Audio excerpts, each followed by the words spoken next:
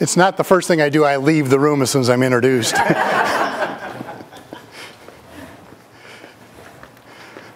I wasn't thinking that this room did not have shades, and so I did this whole thing on a Lenten theme. So with purple, I'm trying to get as much contrast as I can. Thanks for the wonderful introduction. Let me ruin it. Why me? I mean, I've been coming a lot of times to shoot, a lot of times just out of interest to the Catholic Medical Association. And I've heard these world-renowned experts presenting on all kinds of topics. And we've got people in this room who've presented on just wonderful, deep topics.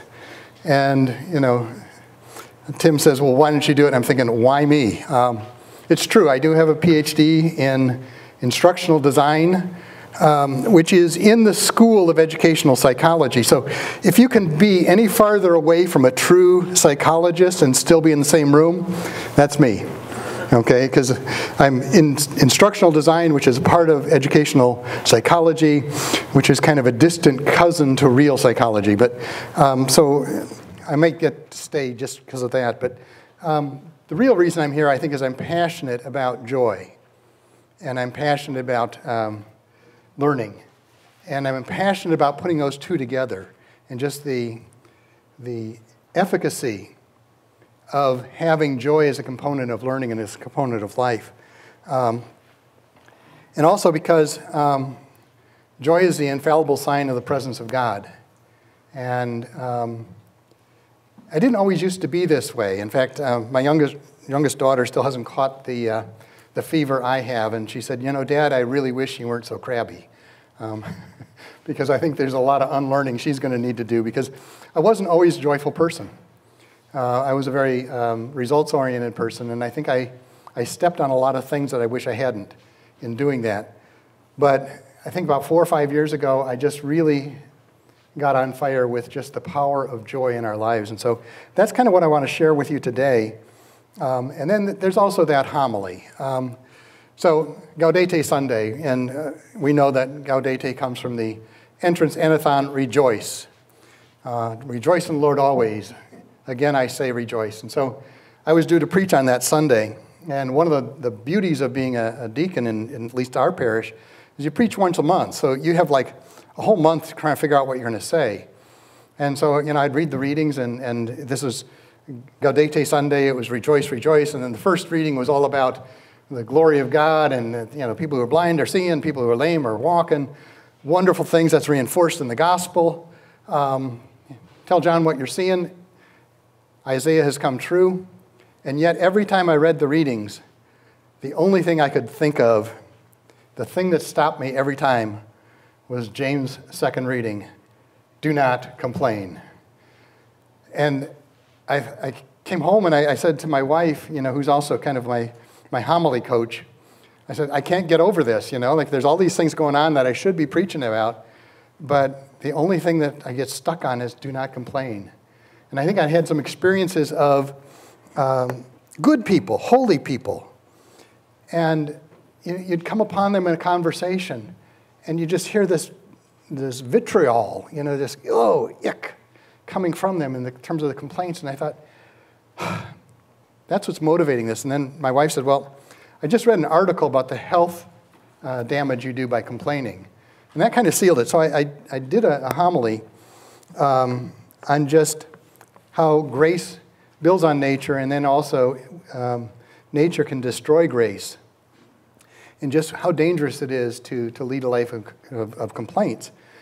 And I happened to share that with Devin Schott from the Fathers of St. Joseph, just because I'm vain and I like a lot of positive feedback when I do stuff. And he read it and he said, well, my wife's got to read this. She needs to hear this. I'm wondering how that conversation went, but here, dear, you need to read this. It's about complaining. So he invited me to speak at Fathers of St. Joseph, which the title of the talk there was Toxic Talk. And I shared that with him, and I shared that with the Fathers of St. Joseph. And the same reaction, the men there were saying, I got to share this with my wife, except for Tim. Tim says, I got to share this with CMA. So I'll let him figure out what he meant by that. But I gave that talk, and then that garnered this invitation. Let me just give a unabashed commercial for Fathers of St. Joseph for any of the men here. It meets the first and third Wednesdays, still the middle of the night, 6 o'clock in the morning, goes from 6 to 7:30, so you can get out and still meet your type A personality needs and have a full day's worth of work at St. Mary's in Rock Island. As we talk about what gives us joy, what gives us happiness in a few minutes, one of the things we'll learn is relationships. That's why this group is so important. That's why groups like Fathers of St. Joseph, and if someone steps up and does a complimentary group for women that help them grow in their faith and also their fellowship, those things are just hugely important. And I don't know if anybody says this is the easiest thing in the world for me to do, especially when it's dark out. But certainly it is well worth doing.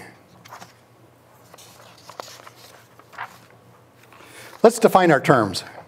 Okay, if we're talking about joy, we're talking about complaining. First, what's joy? Martin Seligman. Does anybody know who Martin Seligman is? Now, in the 60s and 70s, he was the guy that would shock dogs and came up with this whole idea of learned helplessness, that if you shock a dog and there's no way for him to get away from the shock, even when there becomes a way of getting away from the shock, the dog has learned helplessness. And so that's how he spent his early career, but he has now become one of the fathers of what they call positive psychology. And so he defines joy as being pleasure, engagement, and meaning. And he says you have to have all three, that you're not really experiencing joy if it's just pleasure. It's got to be all three. So that's what he says. What Aristotle says is it's the human flourishing. It's the joy we feel striving for our potential. Now, I think that's probably something we all resonate with here, that time that you experience that joy because we're really striving. Now, it doesn't say we've reached that potential. It says we're working towards it. And then there's a psychologist, Barbara Fredrickson, and she says it's hard to put in a word. And so she actually gives 10 descriptors for this positive feeling we're talking about. It can be gratitude, serenity, interest, hope, pride, amusement, joy, inspiration, awe, or love. And when you get down to joy, inspiration, awe, and love, I know, at least for me, that begins to resonate with the spiritual. That becomes, part of how I experience God is through that inspiration, joy, awe, and love. Now, if that's what joy is, what's complaining? Okay? Complaining is that thing you do to blow off steam with no intention of making anything better. Okay? I just need to get this off my chest is kind of what you hear. And it's also just making sure the other person knows they're wrong. And so that is complaining. Now, I teach leadership courses for business, and we did a course, and I had 10 different ways of listening, 9 of which were great. The one which was not is listening to win. Now, don't raise your hands, but has anybody ever been in a conversation where their goal was to listen to win, looking for that flaw in the argument? Okay. Same thing here. Complaining is just that, I just want to make sure you know that you're wrong. But there's also a distinction here. What complaining is not. Okay, complaining is not to say what it is for you. That this is how you're making me feel. When I was preparing this talk, I told my sister, I was giving a talk on the harms of complaining, the medical harms and the spiritual harms of complaining, and she said, wait a minute, I got to share how I'm feeling. And you tell me to shut up when I'm feeling bad, it's just going to fester. And I said, well, that's not what I'm saying. Okay, if we're really, what we're trying to do is we're sharing with people, this is what it's like for me. When you don't call and you're late for dinner, this is what it's like for me. That's not complaining, especially if you're doing that in the context of sharing what would work for you. If we're oriented towards a solution, it doesn't matter how deeply emotional the conversation becomes. If we're working towards a solution, it's not complaining. Now, there's an important reason for this, and There are people in the room who know a lot more about this than I do. I'm just fascinated and interested and willing to share. That's what got me up here this morning. But you've got a battle in your head between two brains. You've got your reptilian brain, fight or flight, and then you've got your higher level brain that says, let's think about this. When we say how it is for us, we're keeping the conversation in that higher level brain. And so this is actually one of the strategies you use to keep from falling into that reptilian fight or flight is verbalization, because you're keeping that intellectual system working, and that is one of the principal tools of keeping that reptilian system at bay. So that's not complaining, and we're free to do that. You know, and when I first gave this presentation, somebody says, well, you know, you've just cut me off. You know, I figure things out when I'm talking, and if you say I can't say anything negative, it's not what we're talking about, and I think we know that difference. Now, what are the health impacts of frequent complainers? Now, this is not about being good or bad. Everybody complains, and it doesn't make you a bad person, but you may be killing yourself. Now, the study that my wife shared with me on the health impacts of complaining is that folks who have studied this said complaining happens about once a minute in a normal conversation. And so a lot of times we're not even realizing that we are complaining because it has become such a habit. And that's one of the big dangers. By the way, it rewires your brain. Now, there's been research done, and this is if ever you find yourself in my situation where you have to present something, the credibility benefits, both as you, the speaker, and of your presentation, just go through the roof if your presentation includes a picture of the brain. So I've met that requirement, and I think I've got another one, so just to reinforce that. But it rewires your brain. You know, they say what fires together kind of becomes that path, and so it wires together. And so it becomes our default response. We don't even know we're doing it. And so we actually have to have some interventions to find out. Now, if that's what all it was, that'd be no problem. But there's this little part of your brain called the hippocampus. And that's important for things like learning, problem solving, intelligent thought. It's also one of the first areas of the brain impacted by Alzheimer's. Frequently complaining actually shrinks the size of your hippocampus, which kind of makes you stupid over time. And so that's another danger of just kind of getting into this.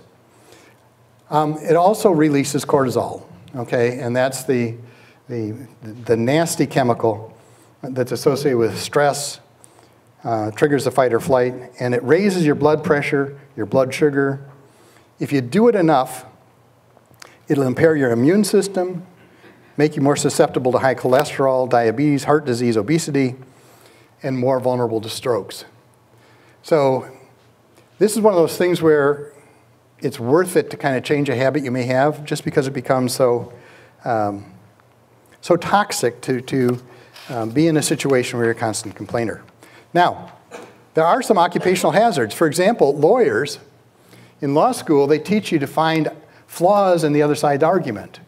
Okay, and so that becomes kind of an expectancy set. That's how you view the world. If you're in law school or if you're a lawyer and your job is to basically find a flaw, to find a mistake.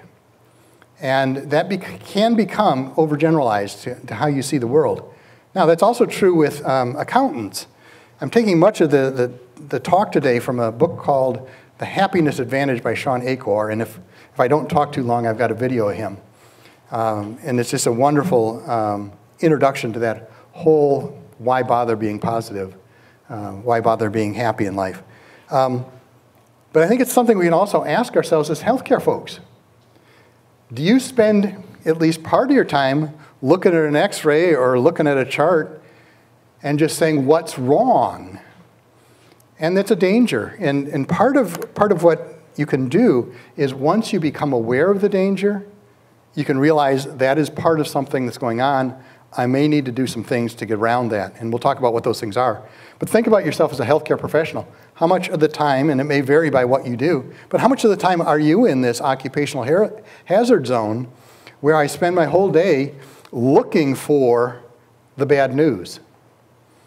With the accountants, when Sean Achor was working with one group of accountants, one of them admitted that he had created a spreadsheet of all of his wife's faults.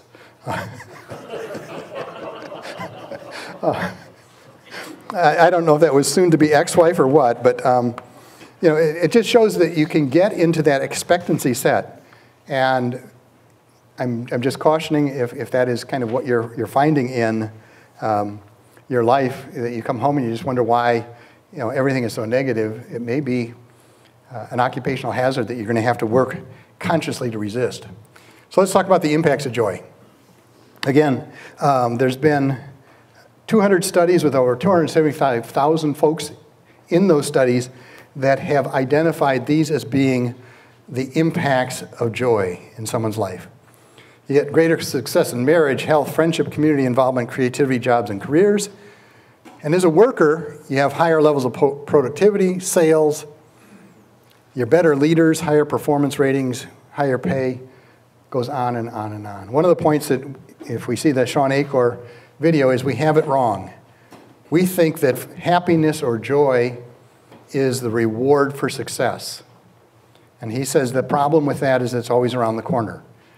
Once we become happy, then we'll become successful. So this is just the impacts of joy. And you can ask the question, well, is it the chicken or the egg? Is it, people are happier because they are successful, or the other way around? Well, there's an interesting study that kind of puts things in the right order.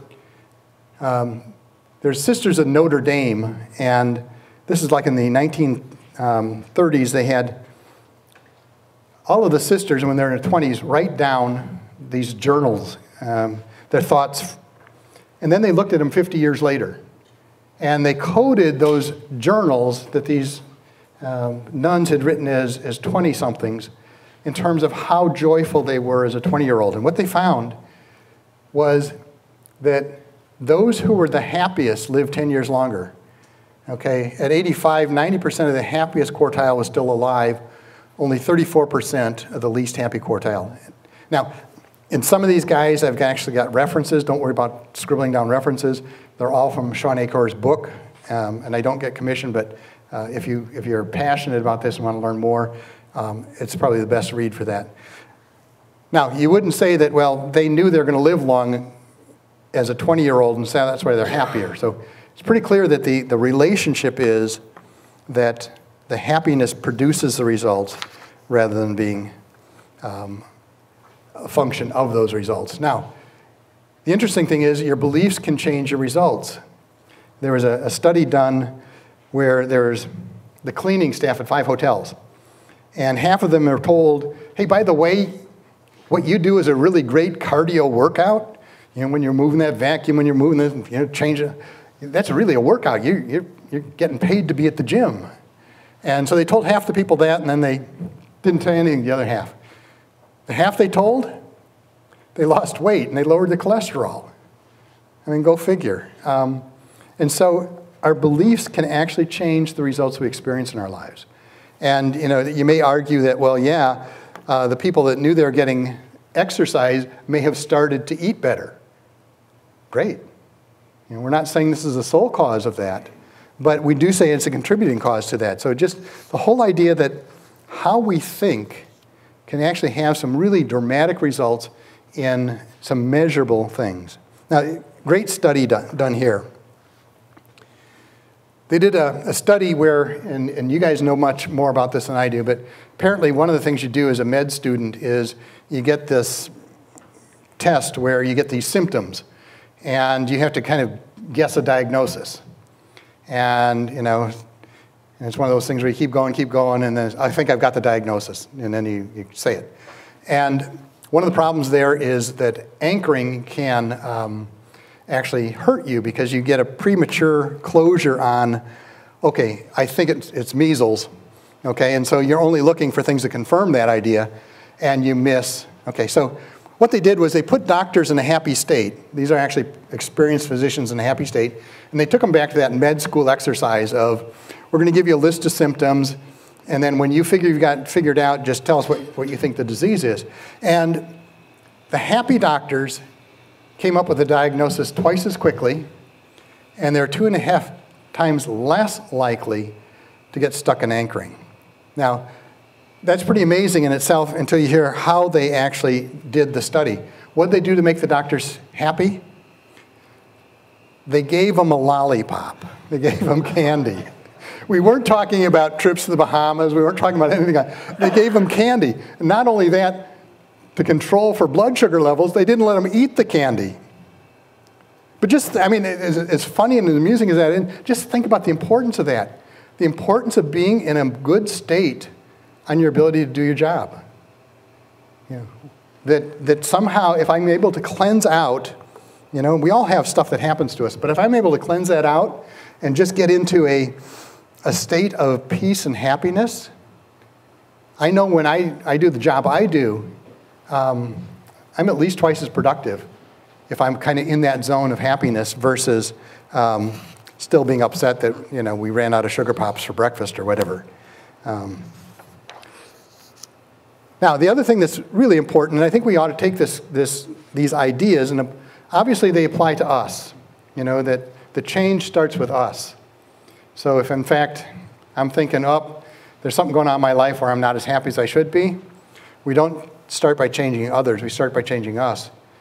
But we do know that our feelings are contagious. And so what happens to us can impact more than just us. And in your case, your context, that also includes your patients. That the mood you have, you know, the approach you have, and is it Joe Pistone? When he was here, he talked about he would pray, he was with someone who would pray between visits in the hospital to just put himself in that positive, relaxed state. And now he did it for himself, but I think he also did it for the patient. You know, that just approaching someone as that relaxed, positive person, not bringing the last case into this case, is huge. There's a reason for that. It takes about 33 milliseconds for your amygdala to identify an emotion you see in someone else's face. Now, this is the whole concept of mirror neurons, where if you see someone smiling, you'll smile too. My mother got kicked out of a movie theater for this back in the days of silent movies because she and her friends would go to the silent movies and they would suck lemons in front of the clarinet players, which very quickly ruined the orchestra.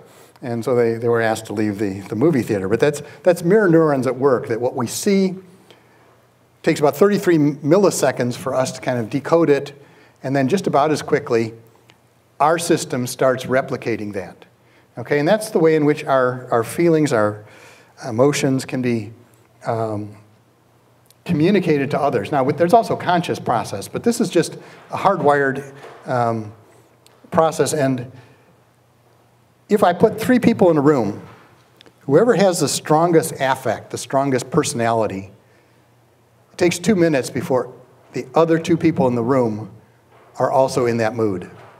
And so that to me says a couple things. You know, I had an employee one time who used to pout, and I finally said to her, I said, I'm not going to let your bad mood ruin my good mood. Which was my way, and this is before all this stuff on neuroscience was even an interest of mine, but it was my way of saying, I'm going to have the strongest personality here, and I'm just going to be in a good mood, you know, and you're not going to pout and ruin that for me.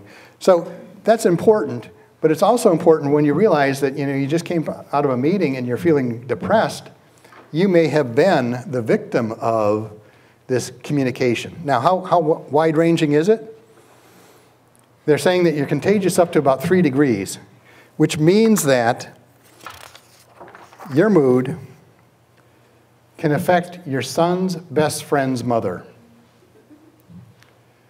And we probably all had that experience where there's somebody you interacted with at work, you came home and you shared it with a loved one, and then pretty soon someone comes to dinner and it also gets shared with them. So this is very, very powerful, and I guess, again, the importance of being mindful of our attitudes. And that 3 degrees, for most people, can be as wide-ranging as 1,000 people. Now, that works on both the good side and the bad. You know, if you really work at becoming a disciple of joy, that's a really powerful way of expanding that joyful environment. If you ignore the fact that you're not a disciple of joy and you have no interest in being a disciple of joy, that could be the damage that you're inflicting. Now, and sometimes, you know, if you're in a leadership position at your work, you have certain things you want to get done, but that joy is not there, you're actually making your people have to work harder to meet those, and many times they won't. In fact, there's some health benefits there. Our attitude can make others sick. Okay, if you have a bad boss, and this is, I think it was a 15-year study, employees with a difficult boss, they had a 30% increase in coronary heart disease. Just the impact, that contagion of one attitude to another. Now, because it's so natural that we complain and we may not be aware of it, there's kind of a really interesting exercise we can do. Now, think of someone that you're in regular contact with, and it's more than just kind of a, did the Cubs win again relationship, and assess your last 5 conversations. Okay, and just think about that right now. My last 5 conversations with that person. How would I categorize that? Because that is a shorthand for categorizing the relationship. Now, I first learned about this about 15 years ago when I was being trained as a business coach. And I came home, and my daughter, who was 16 at the time, I said, Catherine, if I had to define my relationship with you by my last 5 conversations, it'd be slave girl. Because the only time I talk to you is to tell you to do something. I said, I don't want that. Are you willing to work with me to change that? Now, I mean, she knew it in her heart. You know, the only Dad's coming, he must want me to do something. And it probably hurt a little bit that I actually said that out loud. But it was the beginning of a transformation of our relationship. Because if your relationship is your last 5 conversations, the way you change the relationship, for most of us, is to change the conversation. And that's something within our power to do. And that relates to the Losada line. People research everything. The Losada line is basically the ratio of kind of disruptive conversations to positive ones. And if you're not having at least a 3-to-1 positive to negative, you've lost the battle. Okay, so just think about it. Significant other, a spouse, comes home with flowers.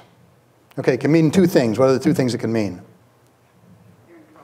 You're in trouble. Okay, you said that too quickly. What's the other thing it could mean? I love you. Yeah, just for nothing, I love you, and I just wanted to share that. Okay? The difference between you're in trouble, you've done something wrong, and I love you, and it's nothing special, I just wanted to say I love you, is the Losada line. If you drop below that 3-to-1 ratio of positive to negative conversations, you bring home the flowers and it's going, what did you do? If you're above that line, it's, oh, thank you, sweetheart. You're so considerate. Okay, that's the way we work at home. That's the way we work in business. And that's the way you work in your offices, is if you're not having that balance of 3-to-1. Now, what they say, like in domestic situations, probably better 6-to-1. And I use that information, like if I had to have a tough conversation with a child, I would assess my last 5 conversations to decide if I had the strength to have that conversation. And if it wasn't urgent and I didn't feel that I had that strength in the relationship to have the tough conversation, I would make sure I had at least 2 or 3 or 4 conversations that were positive before I addressed the hard issue. So that's one of the ways in which you can kind of get an assessment. If you're courageous enough, you can ask somebody else. Am I a complainer? You know, my youngest daughter would be more than willing to spend some time with you and then give you a very honest answer. But that's really important that we get that assessment.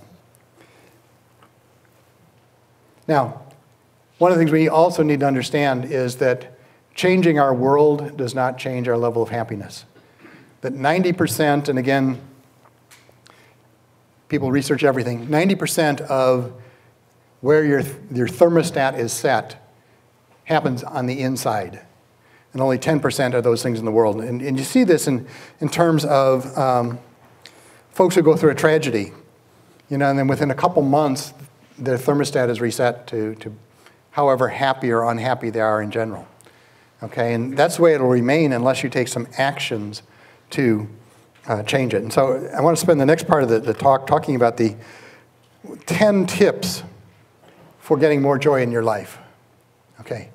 Carla, I was talking with you on the way in, right? Okay, attitude of gratitude.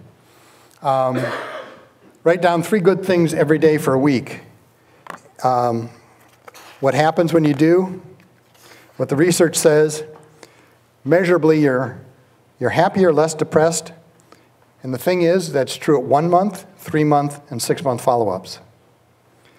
Now, they don't need to be profound things. You don't need to give away your fortune. But they need to be specific. Okay, so that's got a staying power with it. Okay, if you journal positive things 3 times a week for 20 minutes, that also has spikes in happiness. And when they measured 3 months out from just that 1 week of journaling, there are fewer symptoms of illness. So that now, and this is one of the major ways in which if your job is got that occupational hazard of looking for the negative, this is the antidote. Because it trains your brain not only to look for the negative, which is what you need to do your job right, but it also trains your brain, balances your brain to look for the good things. Okay, and once you begin looking for the good things, you'll find them. Number 2, conscious acts of kindness. This is a study of over 2,000 people, and the altruism decreases the stress and strongly contributes to mental health. And there are a couple studies there that look at that. Just being kind to folks. Now, some of these things sound awful like the Sermon on the Mount, don't they? I mean, so that grace building on nature, these acts of kindness, the gratitude, we find those embedded also in our faith. This one's probably not in our faith, except for anticipating heaven. But positive anticipation. The reason I have Netflix up here is the actual study. People who just thought about watching their favorite movie, they raise their endorphin levels by 27%. So anticipating, and there are people who, the anticipation of vacation, the planning for vacation is as pleasurable as the vacation itself, and that's this phenomenon that we can kind of train our brains to say good things are coming. This one's a little bit more difficult to explain, and that is a change your explanatory style. Because there's a real difference between what happens and what we make it mean. So let's just say there are 50 people in a bank, you're in the bank robbers come in, 1 shot is fired, you get hit in the arm. How would you honestly explain that the next day? Well, this is something that Sean Acor asked people. And about 70% say the next day just what bad luck it was or just how unfortunate it was for them that they got hit. In fact, if he's working with Wall Street people, he usually gets the comment, there must have been somebody in the bank more deserving of getting hit than me. Which may be not true if that's their attitude. But there are about 30% of the people who say, you know what? I'm grateful. Of all the people in the bank, it could have hit a child. It only hit my arm. I'm going to recover. It really is a blessing. And that ability to realize that what happened was somebody robbed a bank, you got hit. That's the fact. But there's what's called counterfactuals, which are the alternative that you invent, and invent is the right word. There's the alternatives that you invent that puts what happens in context. And if we can learn to actually have positive counterfactuals, we'll be happier people. Okay, and so that's kind of this whole idea of your explanatory style. Something happened, what am I going to make it mean? If I can make it mean something positive, then I'm going to be much more positive as a person. Okay, and they tend to look at bad things as being local and temporary. People that have an explanatory style that's negative, this is just another example that it's never going to work. Okay? We control both of those. They're both things that our mind invents to help us put our experiences in context. There's an ABCD method to do that. One is you experience adversity. Second is, what is our belief about what that means? What are the consequences of what we're believing? And do we need to dispute that? Okay, and so if you're struggling with that, again, Sean Acor's book has great things that he can tell you and give you some help in terms of getting around that. Now, the next one is something we all know, exercise. They did a study. They had 3 conditions. One got antidepressant medicine. One got medicine and exercise alone, medicine and exercise, and then the third condition was exercise alone. Now, during the treatment phase, they experienced equal levels of improvement. But after 4 months of treatment, but a 6-month follow-up, there's a 38% relapse with the medicine and exercise. There's only a 9% relapse rate for the exercise-only group. And so just, now, Acor in his book makes a point, we know this stuff, but sometimes we don't follow through on it. But we know that that's one of the ways in which we can improve our experience of joy in the world. Next one is something that if we think about it, we know. Invest in experience in others as opposed to investing in things. I mean, how many of you have ever gotten that dream toy and 2 months later it's in the closet? It's like, well, I just thought I wanted it so badly, okay? Again, we research everything. Experiences, investing in experiences rather than things will make you happier. And a corollary to that is spending money on others rather than yourself is what really promotes happiness. Infusing productivity or positivity in your environment is another tip. Now, 10 tips, do you have to do them all? No. Some may be easier to do, that may get you momentum to doing others. But there should be something here that everybody, if they're saying, I wish I was more positive, I wish I was more joyful, there should be something here for everyone. Okay, so positivity in your environment. Even walking outside for 20 minutes a day when the weather's good boosts the positive mood, it broadens thinking, and it improves your working memory. Other things you can do for that positivity is have an uncluttered work environment, which I fail at miserably, but I can tell you about it. And putting things that mean something to you, whether it's pictures of vacations, pictures of loved ones, whatever, to kind of create that positivity in your environment. Next one's kind of interesting. Exercise a signature strength.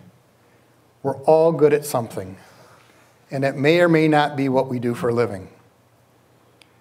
And many times, in fact, I was with somebody this week, and they talked about how much they liked to play guitar and how long it had been since they'd played.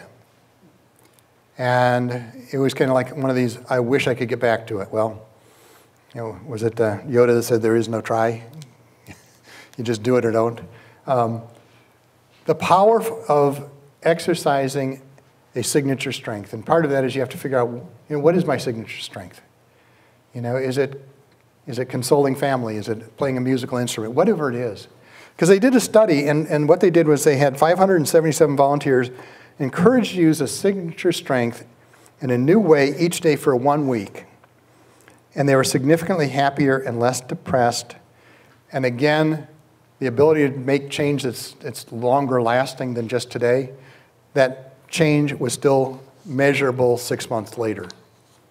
So, I mean, this may be the time you dust out that old violin and remember how how much you enjoyed playing it as a kid, and just do that for yourself and for your mental health. Probably one of the most important ones is nurturing relationships. That's why I gave the commercial for Fathers of St. Joseph.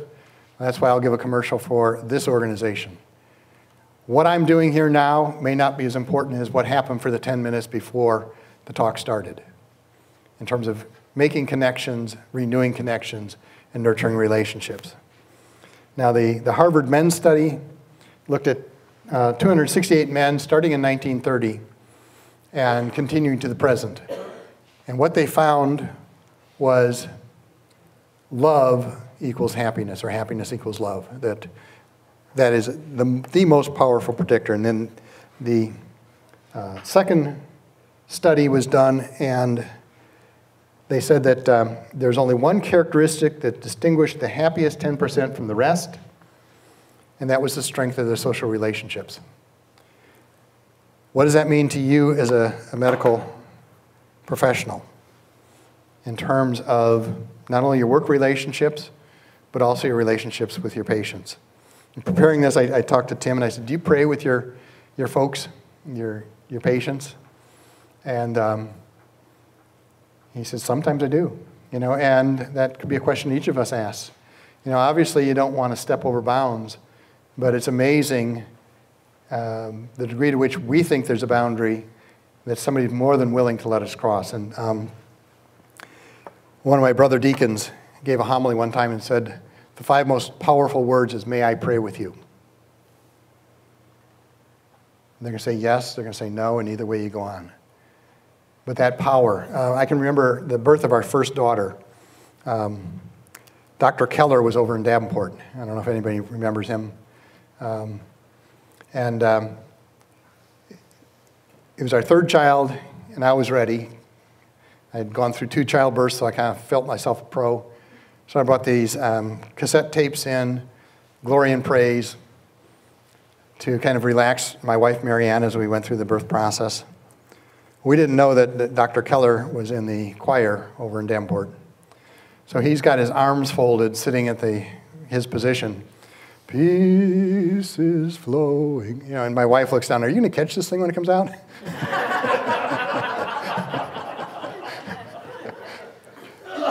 But just to have the doctor, to have that medical professor, enter into our world of spirit, our world of faith, was huge. I mean, that is still probably the birth experience that we say this is what every birth ought to be.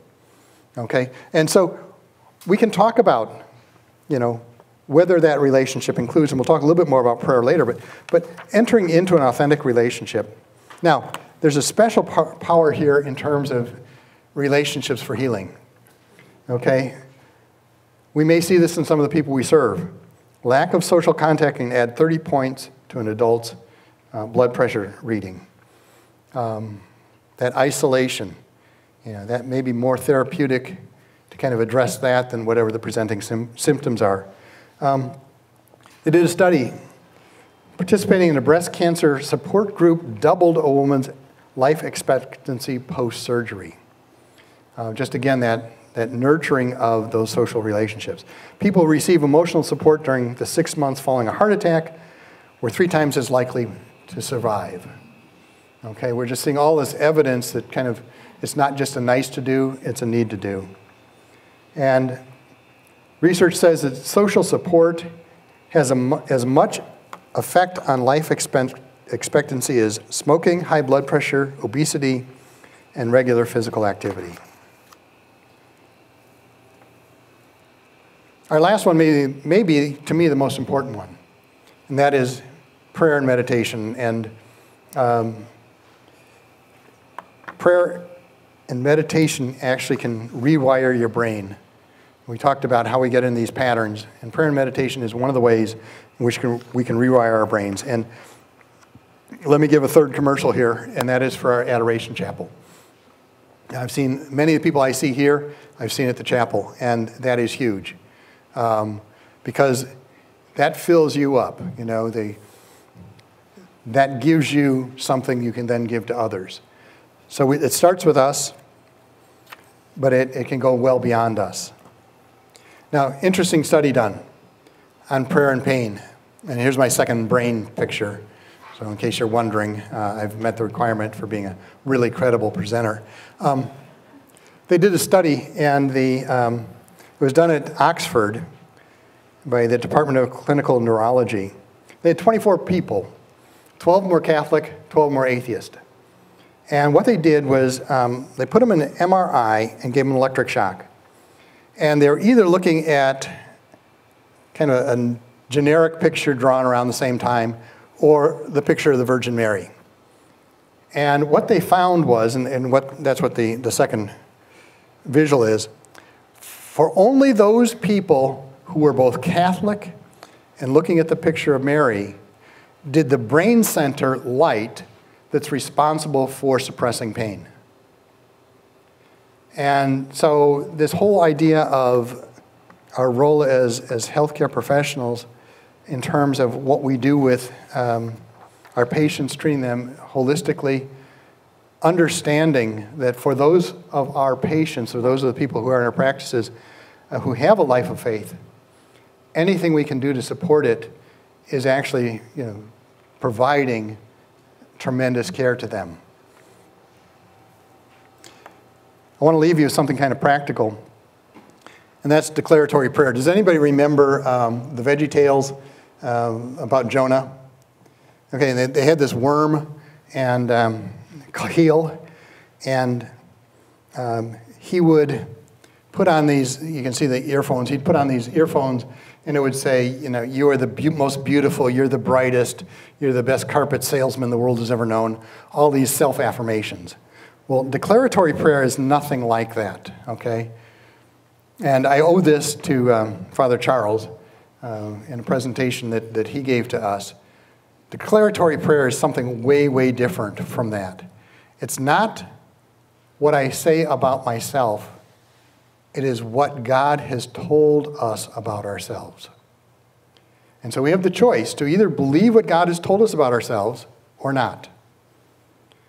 But we know we've got a God who is good and true and honest and love and all those things. And so declaratory prayer is just making part of us what God has told us is already true of us. So what are some examples of declaratory prayer? In Jesus, I'm 100% loved and worthy to experience all God's blessings. Straight from the Bible. We can pray that prayer until we know that in our hearts. My prayers are powerful and effective. I set the course of life with my words. Now, as you walked in, there's a little card, a little business-sized card. One side kind of talks about what the declaratory prayers are. The other, we've got some examples of declaratory prayers. And so my invitation to you is just kind of one thing you can take away and begin doing without having to remember anything else I've said today, is to look at those, see if one resonates, and begin praying it. For those of you who are really in for the workout, and again, I owe this to Father Charles, we've got a whole sheet of declarations over on the table where you can pray these declarations. You can find one that resonates with you where you are in your life and pray those. So I want to wrap up by just talking about the importance of joy in our lives, that when we become beacons of joy, we can change the whole world. Now, I lost complete track of time. Do I have time to show a 12-minute video or no? I think so. Okay.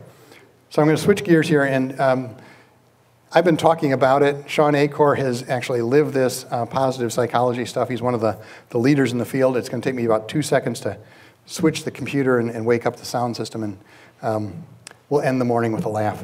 I will take questions, but not give answers. No. I heard a presentation where at the end he says, we'll have questions and attempted answers. I really would much more like to facilitate a dialogue if there are any questions or experiences or things that you, as actually people doing it, can say, yeah, this worked for me. But let's watch this 12 minutes, and then if you want to stick around and have that, we'll do that.